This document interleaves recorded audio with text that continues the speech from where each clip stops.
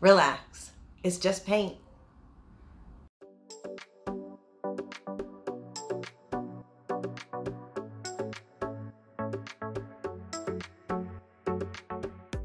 What's up, y'all?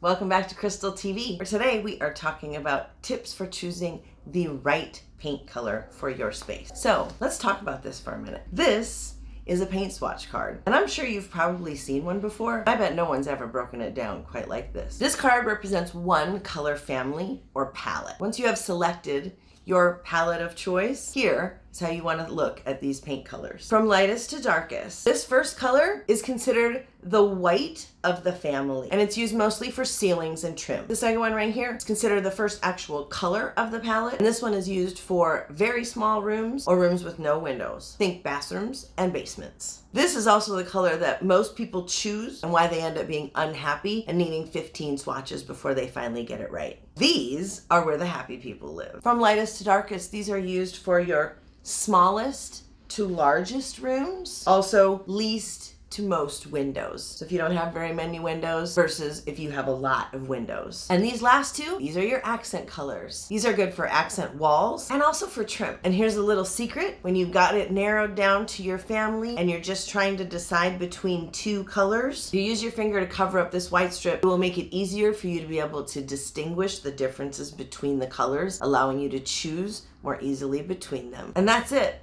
With these tips, it should make it easier for you to choose which is the right color for your space. And please go ahead and comment below and let me know what more you would like to know about designing a space that you love. While you're down there, be sure to hit the subscribe button, and together we'll design a space that you love.